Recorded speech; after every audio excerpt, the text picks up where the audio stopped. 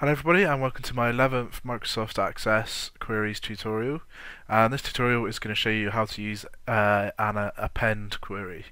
So again, I've just got a new customers table which I'm using as a holding table until I've double checked them. So this is going to be where new customers go, and then when I've agreed that they'll be a customer, then they'll get added into the customers table.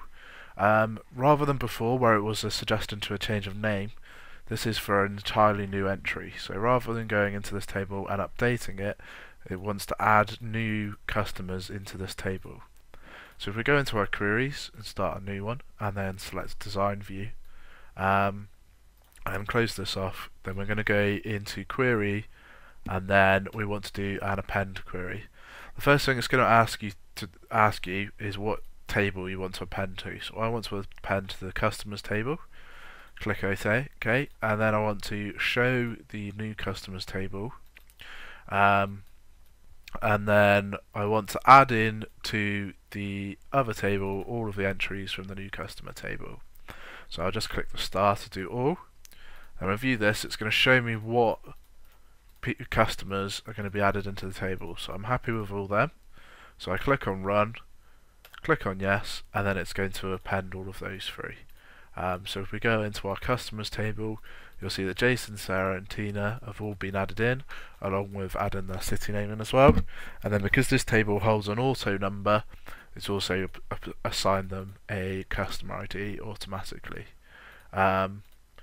If I go in and save this query now, so let's actually find the query, get rid of that.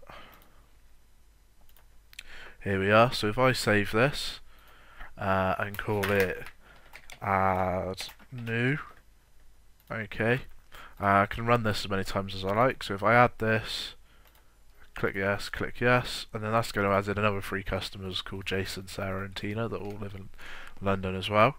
So you have to be careful because it's not going to remember that you've already added them in.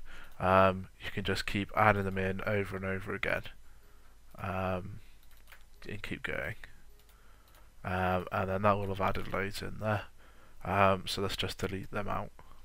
So delete. So that's how you use a append query. You'd probably want to use in combination with a delete query that I'll show you in 2 tutorials time. In the next tutorial I'm going to show you how to use a create table query. So thanks for listening, and I hope to catch you in the next tutorial.